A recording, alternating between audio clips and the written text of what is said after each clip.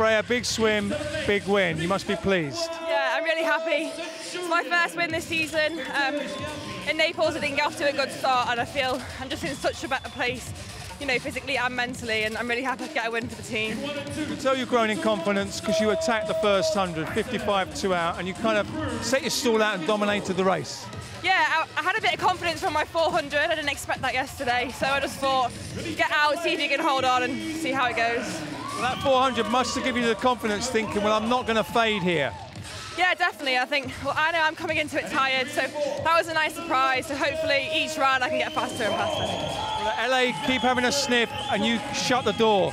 I know, it's very tight today, so I look forward to cheering on the team for the rest of the night. Well done, Freya. Thank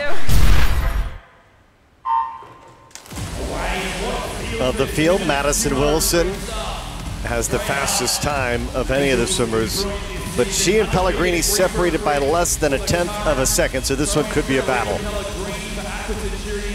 And McKeon comes in rested. She did not swim the 50 fly. Remember, for London, that was Toussaint and Waddle that swam the 50 fly. Everybody's kind of short-handed in this first match, so swimmers have to step up and swim events that are maybe a little bit out of their comfort zone.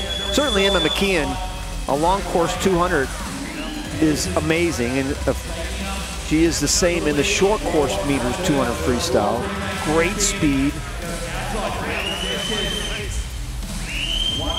Kayla Sanchez at the top in lane number 1, right there in the mix for the Toronto Titans. Toronto not quite the second day that they had hoped. They were right there in the thick of things, so they find themselves with only 6 victories here in the second playoff match. They could use a little momentum. And Freya Anderson looks real good. She really does, Bernie. Looking very solid going out. 55-2 going out for Birkenhead in the UK. 6'3", so you know she's going to have those long arms coming to the wall. What a job again by the Brits this past summer. A big part of Team London here as well, and you can just see the energy that she's getting from the rest of the coaching staff, including Coach Tig, and Freya Anderson looking great right now. Got the lead over Madison Wilson. McKeon trying to come up.